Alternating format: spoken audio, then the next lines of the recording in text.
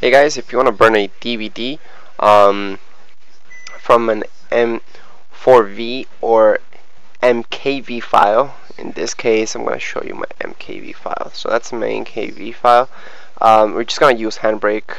So basically just download handbrake. Handbrake's totally free and it works 100% on Mac. So once we open up handbrake, you're going to go to source and you're going to look for your video. So just put open. This will read it. Very important. See this right here? You might see it, you might not. So always click here to see it. Toggle presets and choose Android.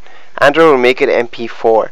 If you don't choose Android, you choose Universal for example, it'll make it M4V, which you still can play on your Xbox or almost any DVD player. So basically, if you want to play your DVDs on your Xbox or anything like that, just a regular DVD player, choose Android. Unfortunately, that's what we have to pick.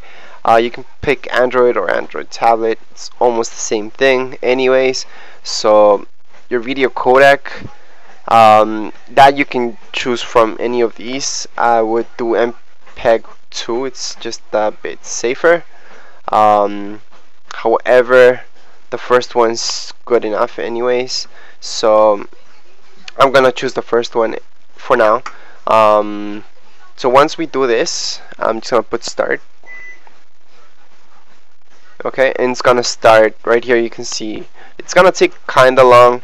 It's a gig after it's converting. So once it's done converting, all you have to do is open up your DVD player or your DVD.